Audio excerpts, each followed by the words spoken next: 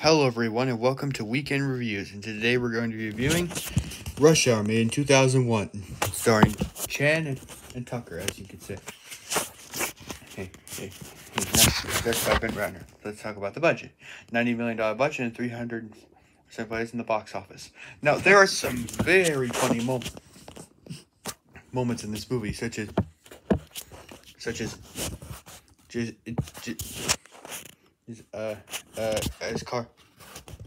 as car or speaking Chinese wrong, and then boing, and also I really like the style and the fashion of the suits. These guys have really good and also the villain. Let's talk about the villain. Now the villain of this movie, Ricky Tan, is planning to make counterfeiting bills, and also he killed Lee's father. He's also planning to kill Big Heison's casino, but with the help of of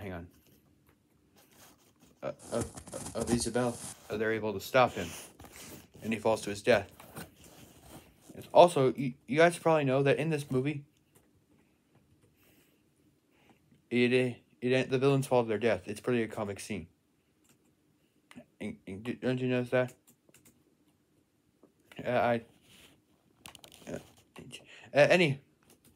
don't want.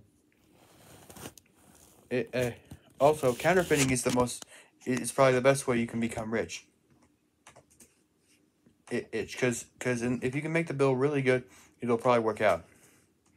But that, just in my professional opinion. Also, Ricky Tan has a right-hand woman, Hu Li, who's kind of annoying. At first, he thinks he fakes his death. It's his death. But it turns out he's alive, and then Hu Li killed herself. And that's all I say to you for now. Be sure to like, comment, subscribe, and I'll get you all next.